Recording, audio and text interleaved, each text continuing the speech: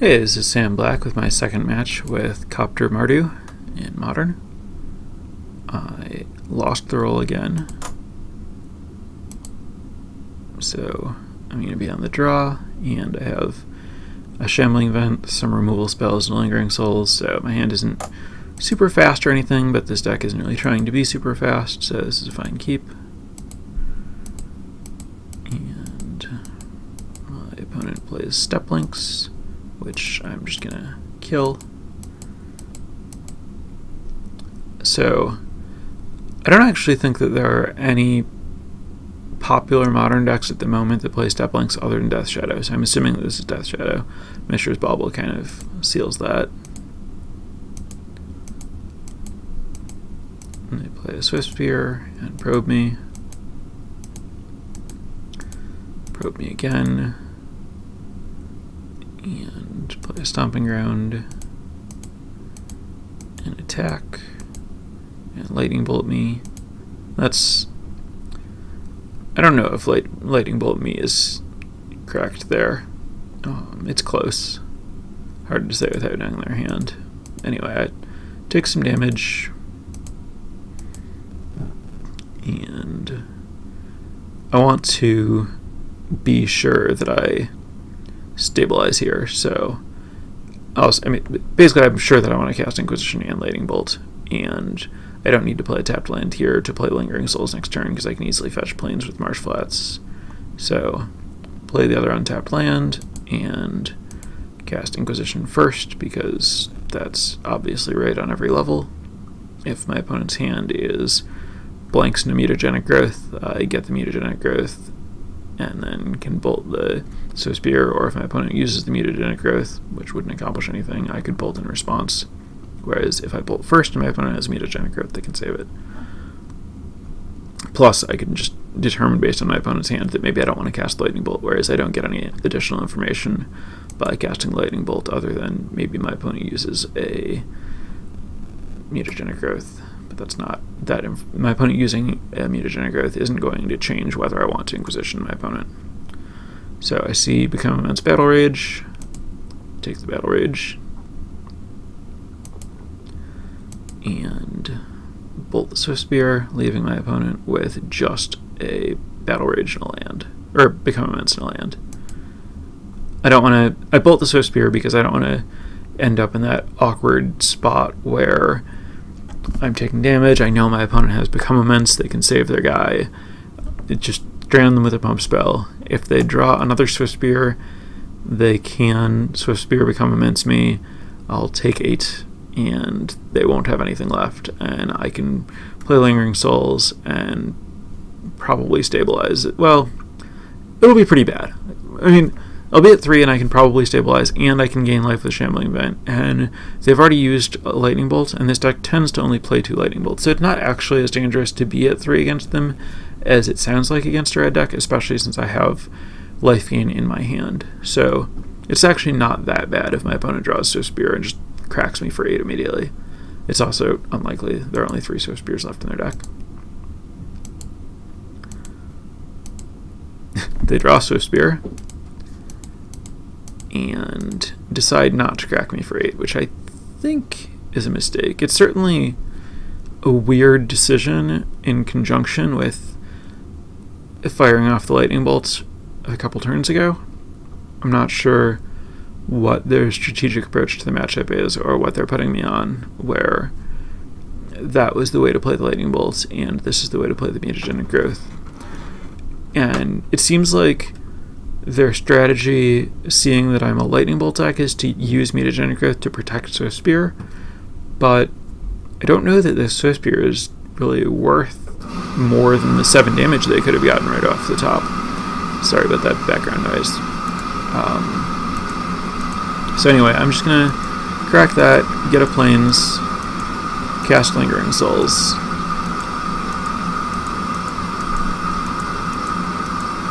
and I'm going to double block here because, as far as I know, this is going to force a Become Immense, leaving my opponent with just a Swift Spear, and I have lots of Spirit tokens. This is not a resource that I'm low on. Whereas the Become Immense is representing I could die at any point if my opponent draws a Battle Rage. So, happy to block here and try to buy the Battle Rage, or the Become Immense, which I do. I think that making this attack here was another big mistake on my opponent's part.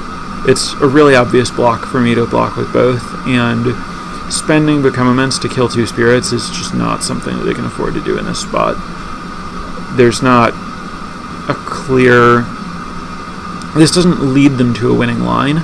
I'm definitely going to have 2 spirits next turn, and they're not going to just 9 me out of nowhere. Yes, it's good to get my clock off the board. They only have 10 life. This will kill them fairly soon. But the only way they're going to win this game is to stick Become Immense Battle Rage on their Swift Spear at this point, and putting themselves in a spot where they have to use it is not going to lead anywhere good. So they do that. Their last card is a land, which definitely makes this not where they wanted to be. I'm just going to play another Lingering Souls, and my opponent draws a Death Shadow, which is probably the best card they could draw at this point, and then attacks. So I'm just going to trade a spirit for this Swift Spear, and now I'm going to make a bunch of spirits, and so now I have to figure out if I want to attack my opponent or not. And the basic question is, what happens if my opponent draws Tumor Battle Rage? Because, first of all, it's just the only real card in my opponent's deck. Everything else I'm beating handily. If my opponent draws Tumor Battle Rage, if I don't attack, they have a 12 power Trampler. If I do attack, they have a 14 power Trampler, functionally. So, if they have a 12 power Trampler, well, so if they attack, I don't know if they have a 12 power Trampler or not. And so I'm going to have to block before finding out if they have the Battle Rage. So if I'm playing around Battle Rage, that means that I have to block with... I'm at 9, so 4 toughness worth of creatures. So I have to block with these 4 Lingering Souls. So if I don't attack, and my opponent attacks, and I'm playing around Battle Rage, I block with these 4 Lingering Souls. I, at that point, have 1 Lingering Soul token left, and I haven't attacked with it, so my opponent's still at 7, and then they can play whatever they drew after combat. So I'm committing to not making any progress and throwing away 4 tokens to play around Battle Rage. And there's nothing that's going to stop... I'm not ending the game on the next turn. I'm not doing anything to make Battle Rage not lethal 1 turn later. So, basically, I don't think that I can realistically play around Battle Rage. If my opponent attacks with Death Shadow, I'm going to block it with a single spirit, and if my opponent has drawn Battle Rage, I'll die. So, I don't see any reason not to just attack with a spirit and maximize my chances of killing them on the following turn. So, I make the attack. My opponent falls to 6, and doesn't attack because I have 5 spirits, so I can't kill my opponent, but I have a Shambling Fence, so if that gets through, my opponent is dead, so they can't attack here. It just puts them down on board.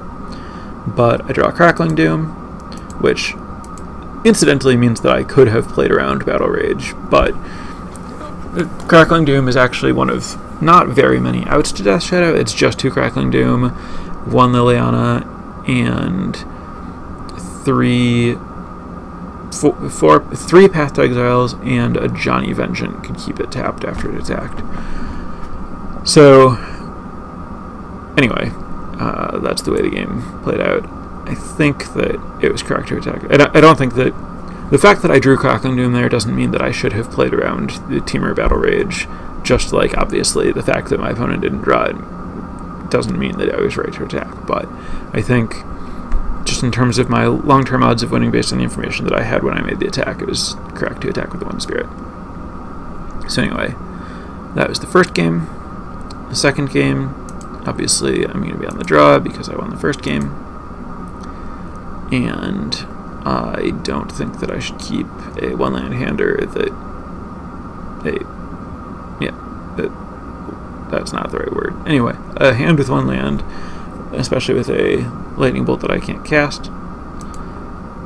So I mulligan, and I have a good curve of removal here, so that's an easy keep. So now the question is, do I want to keep Liliana on top? And I don't really know the right answer. I think that I do want it. I have enough mana, and Liliana is a good card in the matchup. The second Liliana is not great, but also my opponent has discard in their deck, and Liliana is my highest impact card. So I could certainly imagine that my opponent wants to use a discard spell on my Liliana, so I keep the Liliana on top. And my opponent plays Wild Nicottle, and I'm not going to use Path here. I have a 1-mana spell, a 2-mana spell, and a 3-mana spell, so at some point this Shambling Vent is going to stunt my development. And I think that it's fine to just take a hit from Wild Nicottle on turn 2 to get it out of the way. And save Path, which is one of my best cards against them, if not my actual best. So take a hit there, and use Helix on the Wild Nicottle. My opponent has Mutagenic Growth to save it. That's not great for me, but it's fine.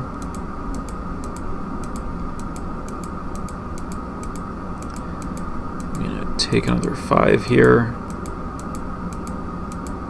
And my opponent has Death Shadow and Hooting Mandrills. So, in a pretty rough spot here, since, well, before I drew this path, I could only kill one of my opponent's creatures, and my opponent had a lot of creatures. So, if I path the Death Shadow, I'm still taking 7, which is half my life, and then Liliana can't really save me from there. And if I play Liliana, all I'm doing is answering the Swift Spear, and then there's a good chance I just die. But I drew Path, so now I can take 2 from my land and answer my opponent's 2 big creatures, and then I'm at 12 taking 4+, so I'll be at 8 or less. So very good and important to draw, but still not enough to mean that I'm clearly winning. My opponent does not have a forest in their deck. Sometimes they do, sometimes they don't. The extra land wouldn't really matter anyway. I have a Probe, and that was the last card in their hand, so they just have this Inquisition. Inquisition is going to take 1 of the Lilianas, and I'm going to take 6 damage. I draw Soulfire Grandmaster. So now I can play Liliana and kill my opponent's Swift Spear, or I can play Soulfire Grandmaster, or I can attack with Shambling Vent. If I attack with Shambling Vent, I go up to 8. My opponent goes down to 5, and I would be dead to Become Immense, dead to Lightning Bolt, dead to Temur Battle Rage. So that sounds pretty bad. It doesn't develop my board, it doesn't meaningfully pressure my opponent, and it leaves me dead to a lot of cards. If I play Soulfire Grandmaster, I'm basically committed to blocking. If my opponent draws any spell, a block is horrible for me. So clearly the thing to do is cast Liliana. So make my opponent sacrifice Swift Spear, and now my opponent has to decide between hitting me for half my life and killing Liliana. I guess it's worth noting, I am still dead to all the same cards that I said before. I'm still dead to Lightning Bolt, I'm still dead to Battle Rage, I'm still dead to Become Immense, because I'm at 6 and this is a 3-power creature. There's nothing I could have done about that, short of a line that involves chump blocking, which doesn't advance my game plan. So I have to just accept that I'm dead to those things. But this way of accepting that I'm dead to those things actually advances my game in some way that is more meaningful than just hitting them with Shambling Vent. So anyway, my opponent decides to attack me, which is very reasonable, and plays a Step Links.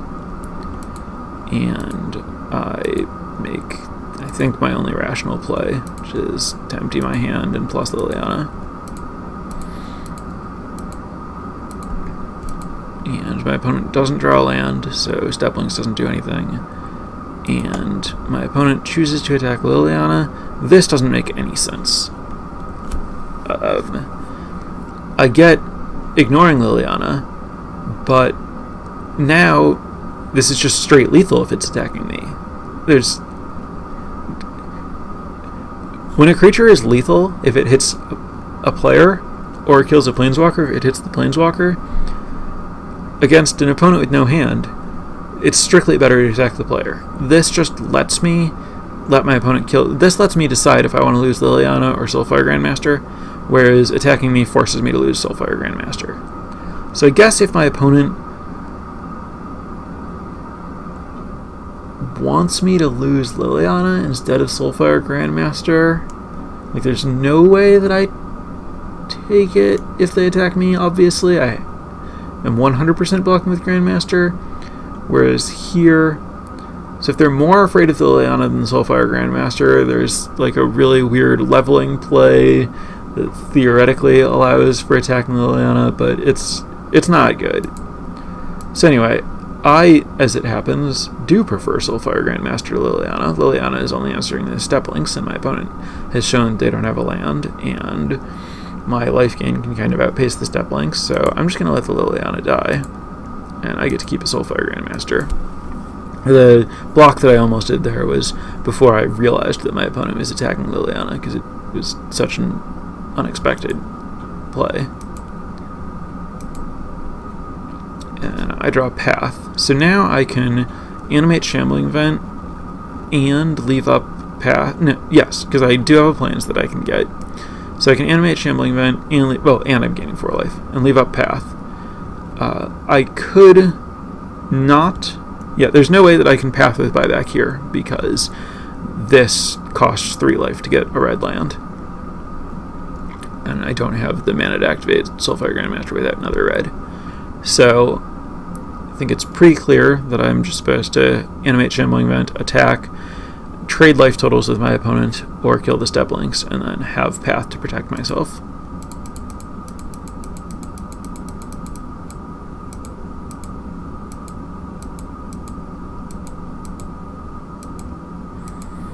And I don't think there's any reason to use the Path before my opponent forces me to, and my opponent decides that they can't attack here. So now at the end of turn I can Path, and that leaves me pretty safe. I'm just going to attack with both, force my opponent to chump block, leaving them with no creatures, and putting me up to 10, so now I'm not even dead to Swift Spear Become Immense. And that's the match. Overall, I mean, this is the same kind of strategic matchup situation as the previous match. I think that there were a few plays that my opponent did that I didn't agree with, but I don't remember any that were actually game-changing. I guess if my opponent attacked me with the Wild Nikotl and forced me to block with the Soulfire Grandmaster, Liliana kills the Steplinks, and then it's Wild Nikotl against my Shambling Vents. I get to Path the Wild Nikotl before it actually kills me, but it takes me a lot longer to kill my opponent, and I'm not sure how this game would have played out. Anyway, I'm playing the right cards. This is a good matchup. Death Shadow is a great deck. I'm not going to win 100% of the time, but I'm close to as favored as you can be in the matchup, I think.